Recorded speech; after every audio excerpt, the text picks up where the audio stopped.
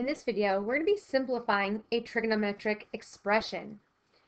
In this example, we're going to be simplifying the sine of x times the cosine squared of x minus the sine of x by factoring out the common monomial factor, the sine of x, and then using a fundamental identity. So we're going to start off, it kind of gave us our first thing to do to factor out the common monomial factor, the sine of x. So what does that mean? So if we look at what we have, so we have the sine of x times the cosine squared of x minus the sine of x, we see that they both have the sine of x. So each term, because there's a term here and a term here, and they each have the sine of x. So we are going to factor that out. So if I take out the sine of x, that's going to leave me with a cosine squared of x minus 1. Right? A cosine squared of x minus 1.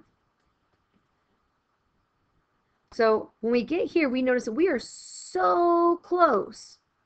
So close.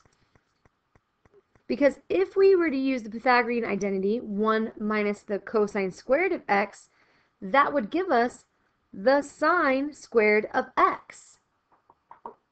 So we don't want to just factor out just the sine. We want to factor out a negative. So in this case, as we're so close, we're going to factor out a negative as well. So if I take out a negative sign, right? So let me kind of rewrite this then. Oops. So if I were to take out a negative as well, so we do it in 2 steps, right? We've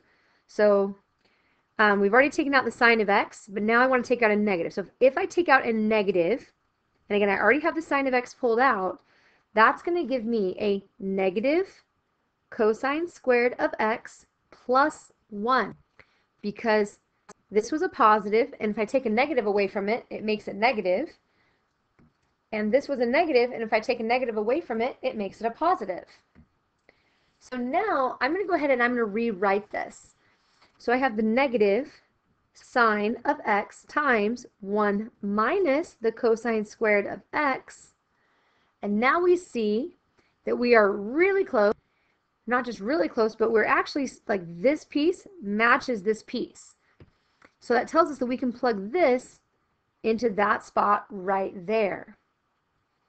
So if we look here and we plug that in, we now have a negative sine of x times, and in this spot, we're going to put in that sine squared of x.